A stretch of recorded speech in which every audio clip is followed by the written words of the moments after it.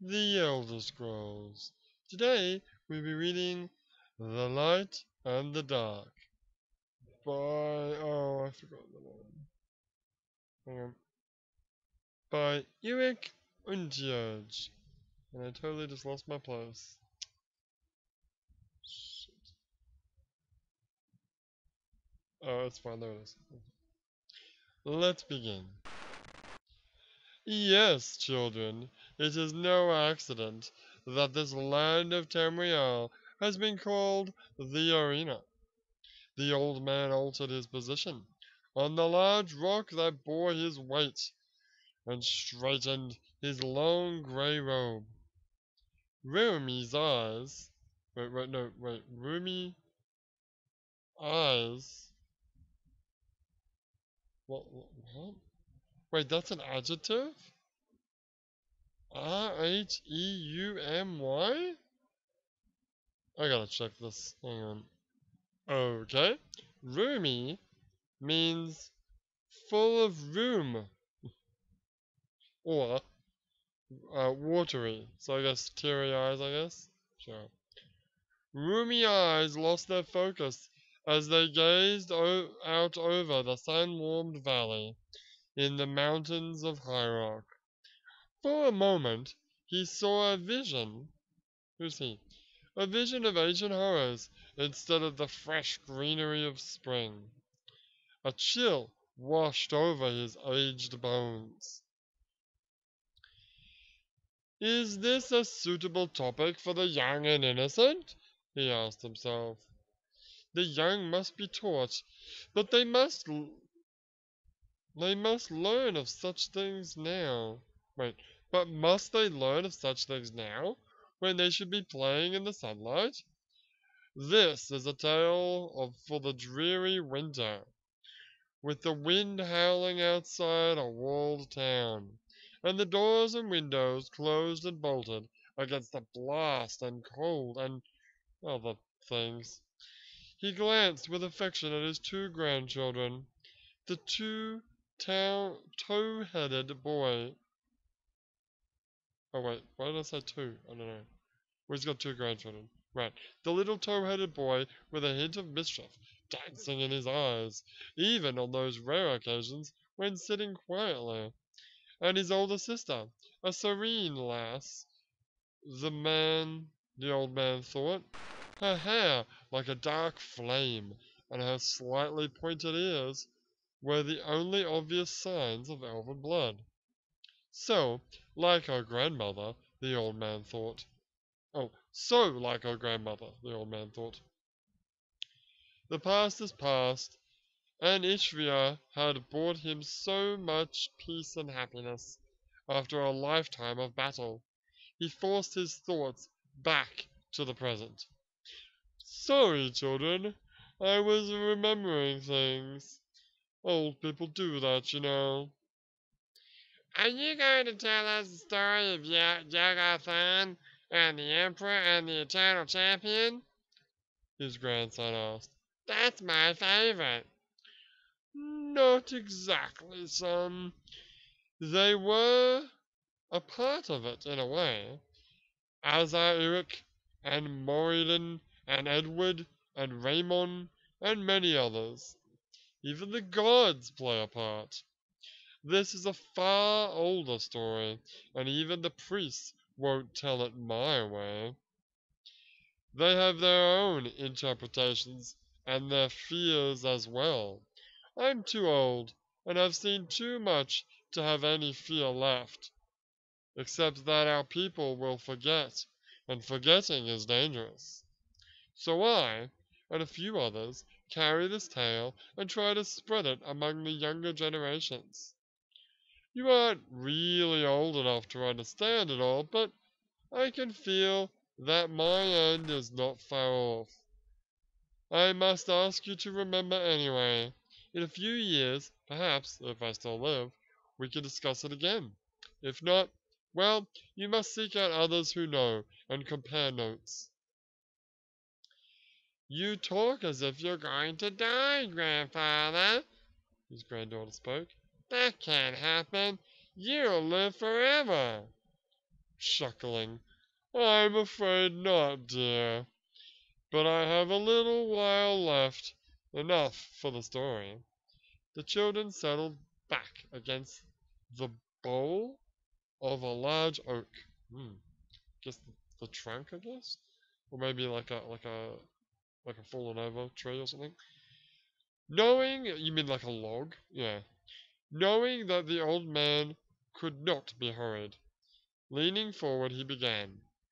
Long, long ago, before there were any people at all, even before the gods, Tamriel was chosen as a battleground by two things. It is difficult to find words that fit them well. Bird and serpent, order and chaos, none of these names really apply. It suffices that they are opposites and totally anti antithetical? Neither is really good or evil, as we know the words. They are immortal, since they do not gods, and their Daedric enemies are pale reflections of the eternal conflict between them. It's as though their struggle creates energies that distort their surroundings.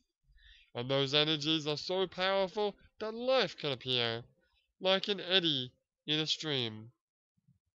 Do demons and trolls come from the dark, Grandpa? Not exactly, son. The undead evils, we know, and the demons that live on Oblivion tend to align with the dark. Their natures are more akin to it. Humans and the other peoples of Tamriel, even the mist was almost wholly aligned with the dark. And that is really why he was so monstrous. It was not because he was a black mage, as some would have it. Did it? The girl's interest was piqued by mention of magic show itself, thought the old man. No magic power comes directly from the energy swirling about, and all mixed up magic is more a matter of intent than effect. The Mages Guild holds that a fireball, say directed against a creature intent on causing harm, is not black magic, but the same spell directed at one seeking peace is. In this, they are right. Destruction of a fire daedra strengthens the light and weakens the dark just a little. In the same manner, destruction of a unicorn tinged with apprehension. He adored of Tamriel's pantheon and the heroes who served the old man. But that's looped. Hang on, I've got this. Hang on, I got this. Yeah. Look, what waste they are had a system of myths that they believed in for 1,000 years. The people of Atta believed that if you believe it too, but sonus, because room is well, at least in two. Although I have a theory that the idea of rumors being made manifest in Persona 2 actually applies for all. Part of the energy, the structure. I'm gonna look that shit up later. That created the gods of Tamriel. No one really knows, since it was so no longer matters. The gods have their own existence now, and mostly aligned with the light, except for a few who are, shall we say, a little ambiguous.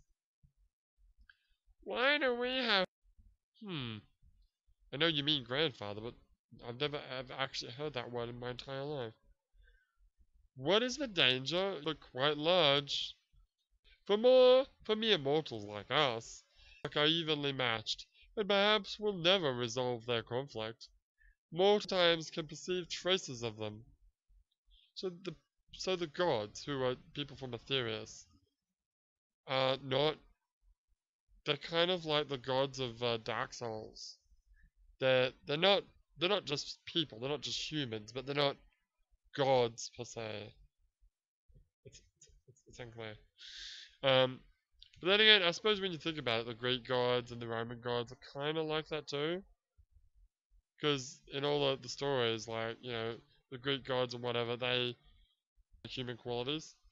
more so than say um, like more monolithic. You know what I mean? Gods of current, say Christianity or Muslim or whatever. Anyway, Buddhism is kind of like that because like the Buddha is actually just a guy who is an avatar, granted, but he's just a guy. And there's like a bunch of Buddha. Yeah, I looked into that a while ago. It's really confusing. There's a bunch of because I remember I was watching Azura's Wrath, and I was like, I don't really know about all this like cool mythology stuff. And I looked into it, and I'm like, oh wow, there's like tons of Buddhas, but the current Buddha is like the Buddha who's been the Buddha for like thousands of years. It's confusing. But then he'll stop being Buddha, and then a new person will be Buddha. It's confusing shit. But let's move on. Where am I? Therein lies the danger? Yes. Therein lies the danger. To most of us, the light is mere congenial, even inspiring, and moves us to behavior that we would call good. To creatures like us, the dark is horrible. Those who have visions of it are often driven mad, and the ones who are not would be better dead.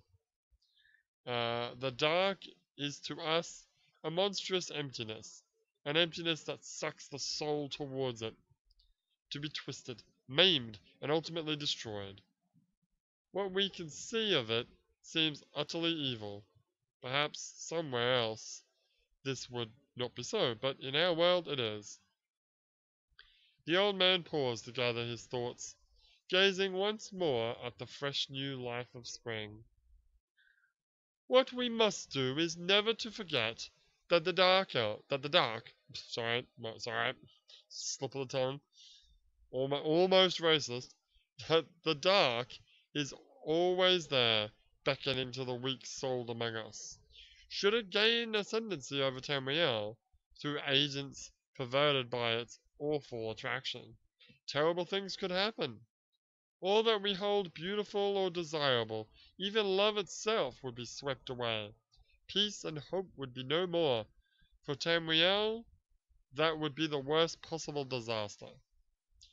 What I say during Jagar's reign what I saw during Jagar's reign nearly killed me, almost destroyed. But it was not. The forces of the dark are on the march again, and new heroes must rise to join the eternal champion in the fight against them. The old man and the two children sat in silence for several minutes. The children assisted their grandfather to his feet, and they walked slowly away, towards home and hearth and lunch. I would want some lunch right now. So that was The Light and the Dark by Eric Unturge. That has been today's Elder Scrolls reading for today. When we come back tomorrow, we should